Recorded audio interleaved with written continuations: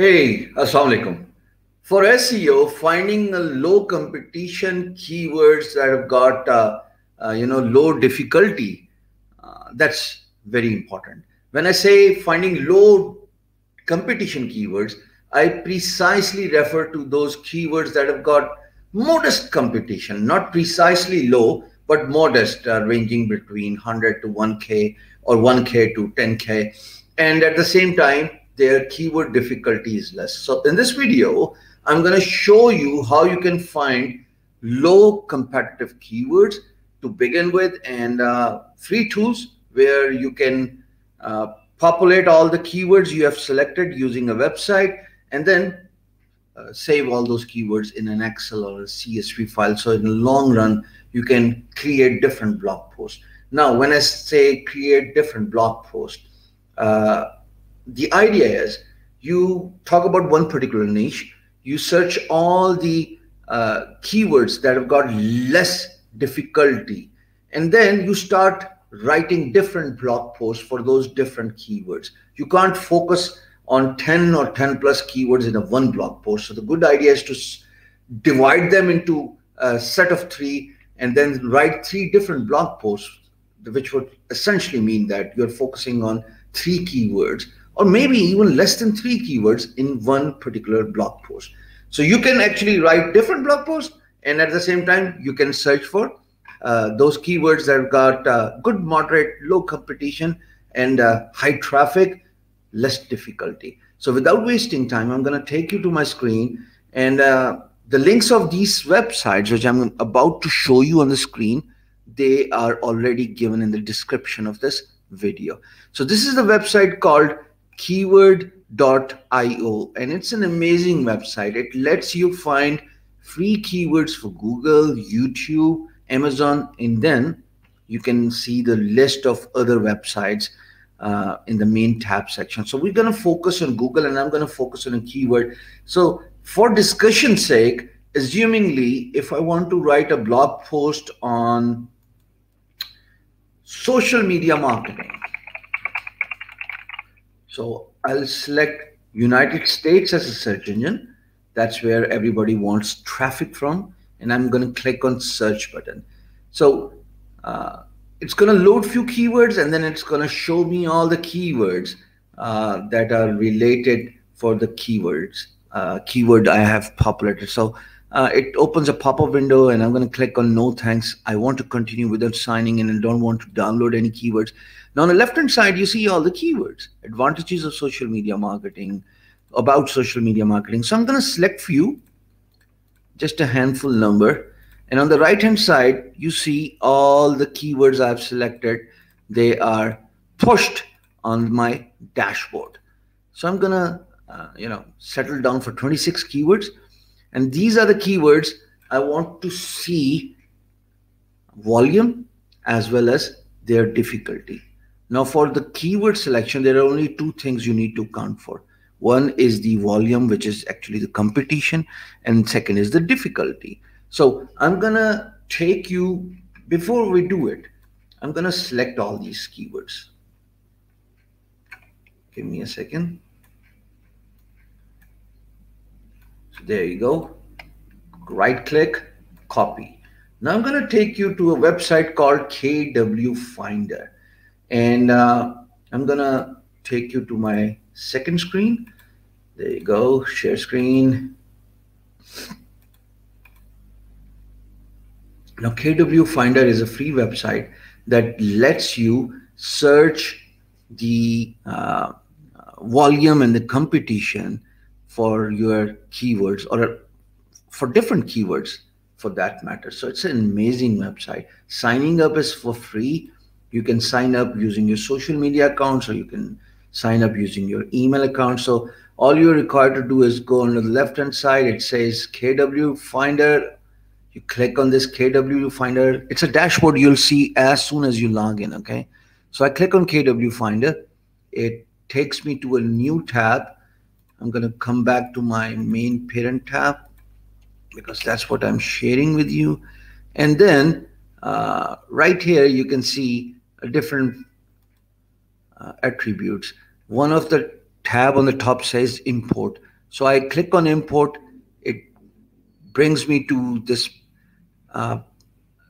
page where I can actually upload a CSV, or I can paste all the keywords I have selected. So I'm gonna, oh, I actually selected this keyword. So I'm gonna go back to my website and I'm gonna copy all the keywords and paste them here. There you go. You can only import 25 keywords, so that's fine. I'm gonna remove few, and one removal makes my job easier. So on the right hand side, you see process keywords. I click on process keywords. It's processing all the keywords, and there you go. I see the difficulty for all the keywords. Now on the left hand side, I would be inclined, and I should choose the keywords that has got good moderate search volume. That's the search column where you see my mouse. And on the right hand side, it falls under 25 for the difficulty. 23 is good. 130 is reasonable amount of search results. This sounds interesting. Benefits of social media marketing: 3,400 search volume, and 26 is the keyword difficulty. Now KD on a top says keyword difficulty. That's how you select your keywords. Now I can select a keyword. I can copy this and I open a notepad, and then I place all these keywords in my notepad.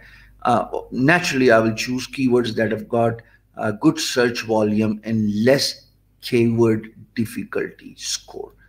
And then it's a manual process. There you go, another interesting keyword: best social media marketing books, 1,200.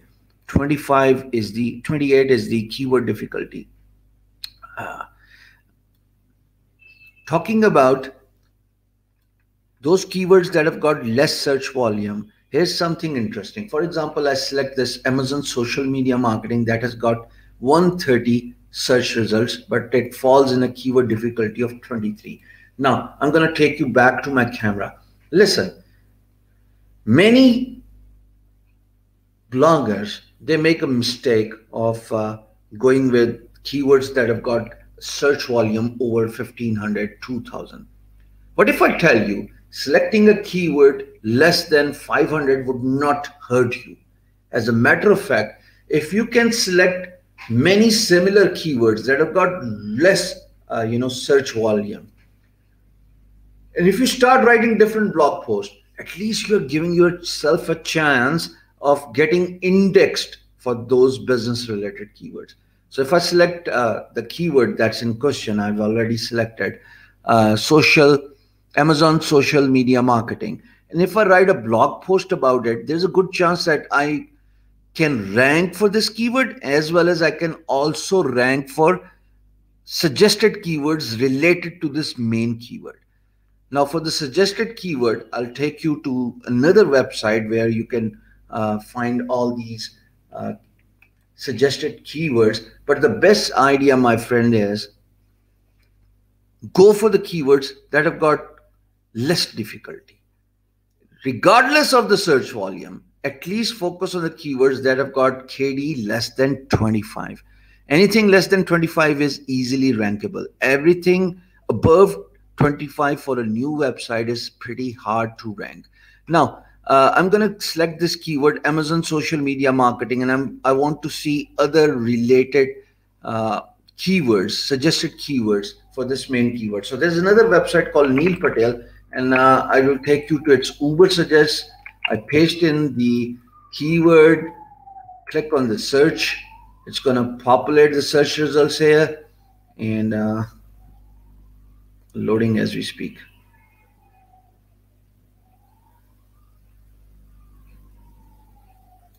Keyword ideas on the left hand side.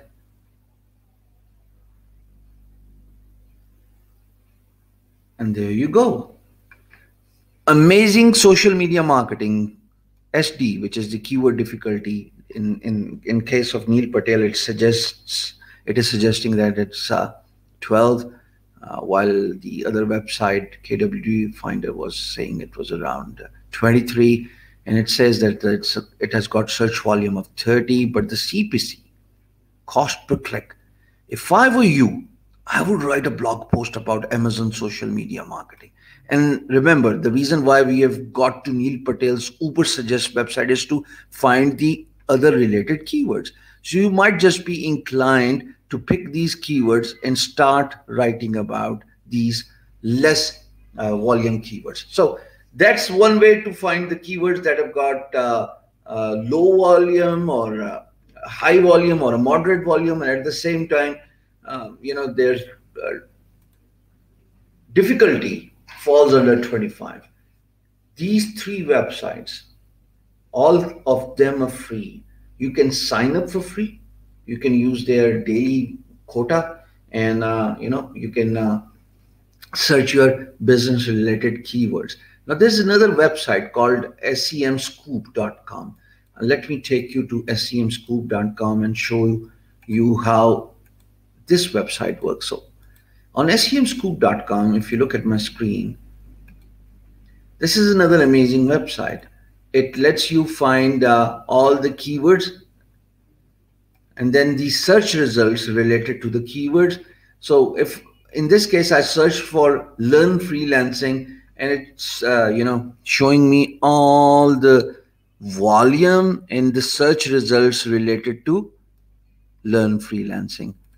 35%, if I move my mouse over, it says keyword difficulty score that indicates whether it's easy or hard to rank.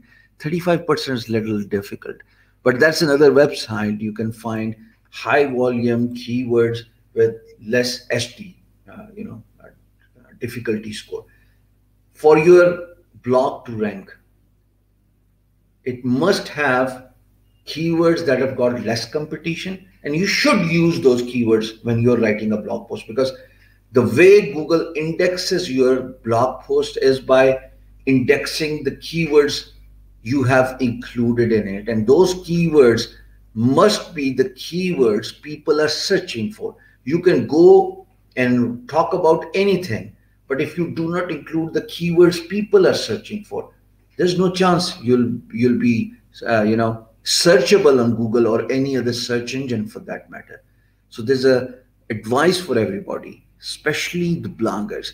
If you create a blog post, do your 80-20 Pareto principle exercise first, which predominantly refers to search for the keywords which people are searching for. Include those keywords in your blog post.